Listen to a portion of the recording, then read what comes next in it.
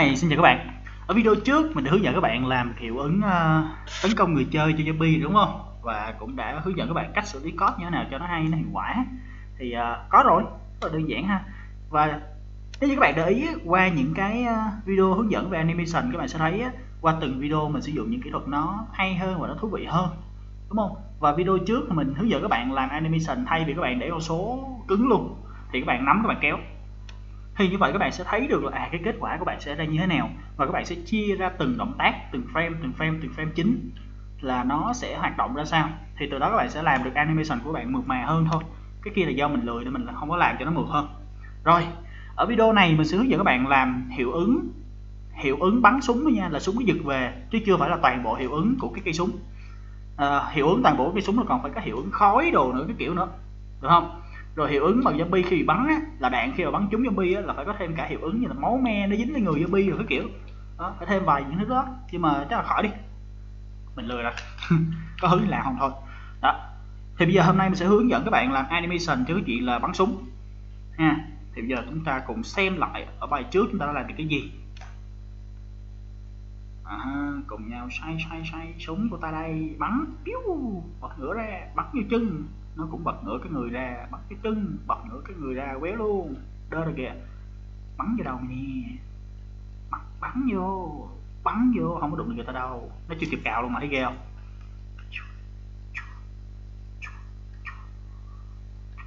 Nó cào rồi, bắn lẹ lên, nó cào, nó đang cào bên kia, cái một đạn nó cào bên kia, chưa? Rồi ok, vậy là ở bài trước mình hướng dẫn các bạn làm được cái hiệu ứng này rồi.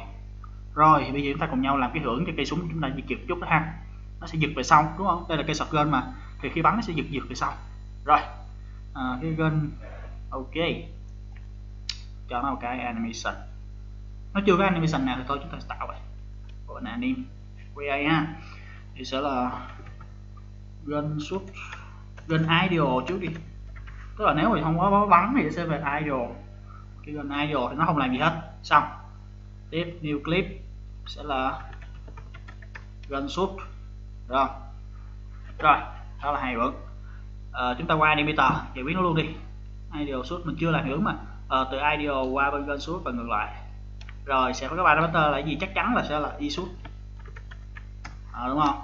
Ok, nếu như shoot về là ideal là e shoot bằng fail, từ ideal qua shoot thì chắc chắn là shoot bằng true. Xong vậy là chúng ta giải quyết xong luôn cái animator. Làm riết quen lần rồi, giờ để nhanh được rồi. Tiếp, vậy thì tới cái thằng này chúng ta sẽ làm sao ta? Cái gun đúng không, chúng ta cho nó frame đầu tiên thì khi bắn nó sẽ giật ngược về, chỉ cái bùng. Vậy thì chúng ta sẽ giật thằng này, được không? Chúng ta sẽ giật thằng này, mở qua scene nè, mở scene chúng ta sẽ giật một chút, giật cái này đi, sẽ giật cái này. Rồi sau đó qua cỡ này chúng ta sẽ cho nó trở về vị trí cũ, được không? Rồi chúng ta xem thử vị trí cũ nó phải dưới đây không? Vị trí cũ là bao nhiêu?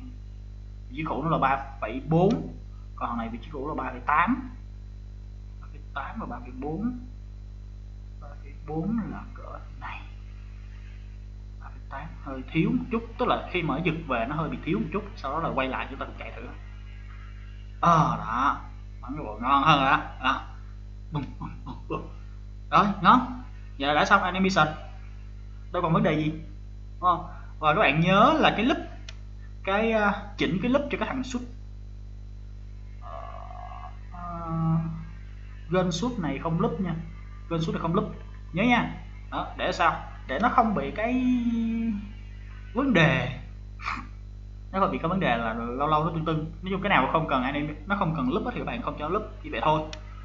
Rồi xem đang ideal mà qua bên shoot thì không cần set tham, nhưng mà bên shoot qua ideal thì cần. Rồi ok, như vậy thôi. Rồi bây giờ sao? Mỗi khi shoot thì chúng ta sẽ gọi animator ra mà chạy, đúng không? By layer controller trong cái hàm flyer chúng ta sẽ làm một cái, trong cái update file time chúng ta sẽ có một cái void là for anim. Trong file anim là gì thì chắc chắn chúng ta phải lấy animator ra, animator anim. Rồi anim bằng gì? anim bằng game object.get component animator. Ok, chỉ có quen thuộc làm tiếp một lần luôn. Rồi chắc chắn là khi bắn thì sao? Rồi chúng ta làm thêm cái hàm nữa void set file anim. Chúng ta sẽ đưa vào cái bool đúng không? Bool đi file. Rồi ok thì anim chấm setBool. SetBool sao? Đi xuất. Nhớ tên rồi. Đưa vào iframe. Rồi. Ok, thì file anim là chắc chắn là phải set iframe anim là true rồi. Tức là nó bắn rồi. Đấy ha. Rồi, thì khi mà file này update tham đủ kiểu thì chắc là anim là phải chạy rồi đúng không? Anim phải bắn. Nếu như thế này thì nó sẽ hit, thì sẽ chạy luôn anim như đây. Sẽ là file anim. Rồi ok, file anim. Hợp lý rồi ha. Thì có phải là nếu như ở đây nha là nó đang thỏa mãn thì nó sẽ file, và ngược lại thì nó sẽ không file nữa, là set file anim theo. Hợp lý không? Hợp lý. Rồi vậy thôi, xong. Bây giờ chúng ta lại nhìn thấy rằng đâu cần cái hàm file anim này chi, nó thừa. Tại vì chúng ta đã tính trước cái hàm file rồi, chúng ta đã làm trước cái hàm file rồi, cho nên thành ra là không cần nữa, đúng không? Thì thành ra là chúng ta chỉ cần này, bỏ thằng file anim đi, tôi đưa vào là true. Ok, chạy thử ha, chúng ta cùng xem thử ha. Rồi giờ xem thử cái bắn súng nó làm cái chuyện gì, nó có chạy như mình muốn hay không. Chạy.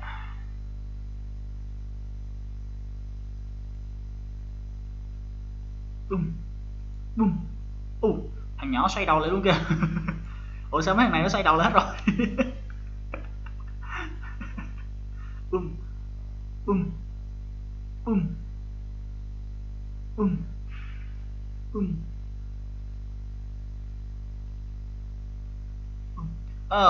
Nhưng mà mình nhận thấy là một điều như thế này nè, là cái tốc độ bắn súng nó không có khớp, nên mình nghĩ là bỏ luôn cái set Tham. Nhưng mà đang tự hỏi là tại sao tụi này đang không có làm gì hết mà nó lại xoay đầu hết vậy. Mình đã làm gì đâu mà sao nó lại xoay đầu hết rồi, có gì đâu vô lý. Đang đây có nào player mình bị đổi chỗ luôn không? Rồi nghi quá, cái lúc kẹt nào đâu vậy? Đang đây mà. Ủa bị quá đâu, stop coi. Ủa có ai thấy nó có gì đó vô lý không? Ai thấy gì đó vô lý không? Mình đã làm gì mà sao nó lại ra cái nông nổi thế này? Rõ ràng có mà được vấn đề gì đây? Bắn. Hình như là cái animator nó chạy không khớp. Animator của thằng Leo nó chạy không khớp. Bắn.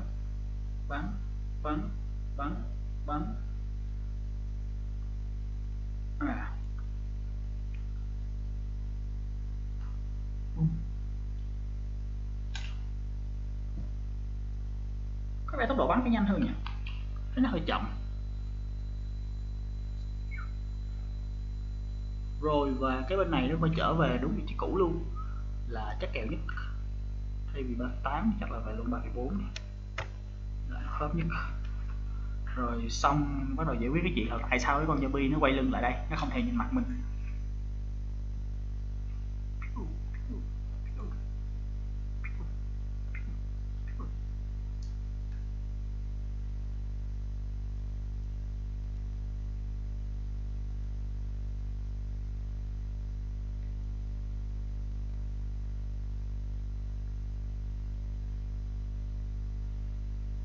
Ổn ha. Rồi bây giờ chúng ta cùng xem thử. Giả sử bây giờ chúng ta sẽ không có chạy những cái đoạn code, chúng ta không chạy những cái đoạn code này thì xem có vấn đề gì phát sinh hay không. Mình thấy nó hơi vô lý. Tự nhiên nãy giờ nó có sửa bao nhiêu đâu mà nó lại ra cái vấn đề như vậy. Là do mình thêm animator không đúng nên thành ra nó ra cái lỗi vớ vẩn. Rồi chạy thử ha.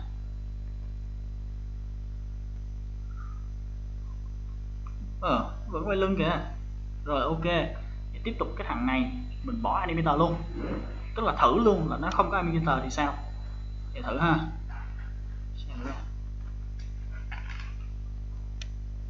Vẫn quay lưng nữa là càng vớ vẩn, càng ngày càng thấy vớ vẩn. Chắc là mình đã đụng chạm lộn chỗ nào đó, cho nên thành ra là nó lẽ ra khi mà nó lúc kẹt rồi sau nó di chuyển thì cái hướng di chuyển của nó lúc kẹt cái mặt nó phải xoay, đúng không? Và bây giờ mình chạy game thử cho các bạn coi nè, là cái trục F nó vẫn xoay về phía player.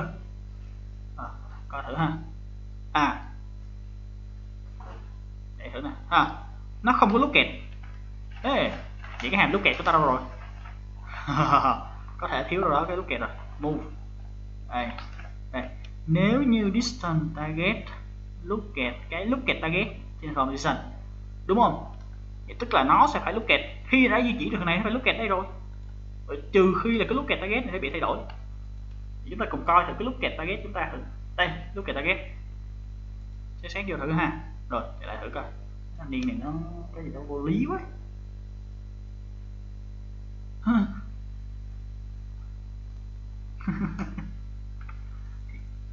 Vô lý thế này thì không biết làm sao mà đỡ luôn.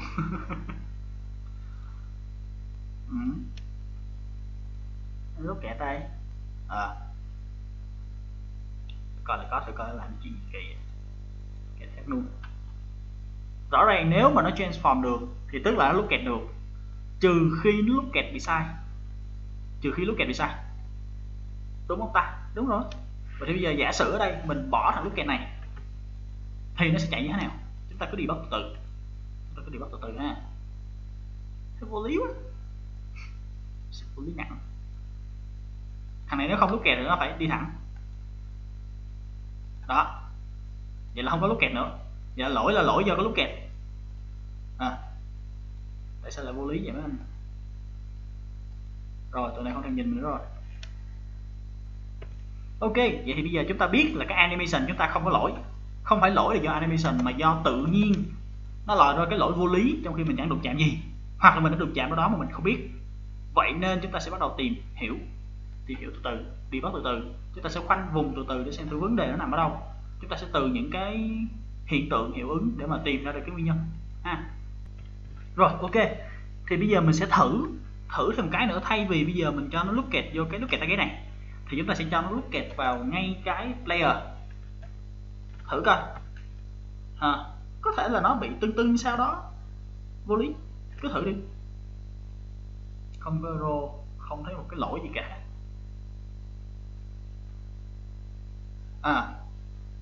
Nhìn vô player lại được. Đừng có làm trò phi lý nha. Khoan, sao súng mình không có. Súng mình chưa có bật animation. Rồi, vậy thôi khỏi luôn cái lúc kẹt target cho khỏe. Khổ ghê. Mở animator lên. Cái lúc kẹt này phải không? Bỏ, không cần nữa. Chạy được thôi, bỏ, không cần này nữa ha. Rồi, bỏ đi. Ok, nó lối tưng thì thôi mình phải chịu, tìm cách giải quyết thôi. Rồi, ok. Nhìn vô player mà đi thôi. Rồi, bỏ này luôn. Xử lý ha.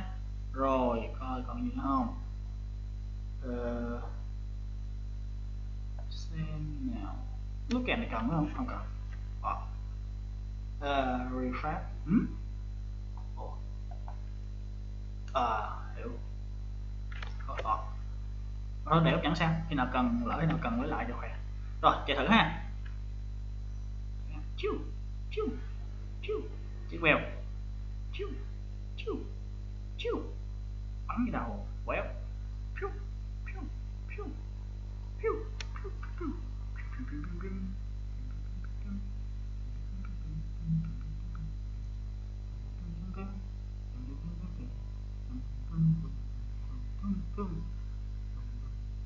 Rồi ok. Vậy là chúng ta đã giải quyết được cái chuyện là làm hiệu ứng để cho cây súng nó bị giật, animation cho súng giật mỗi khi mà nó bắn, được không? Đã giải quyết được những cái vấn đề đó.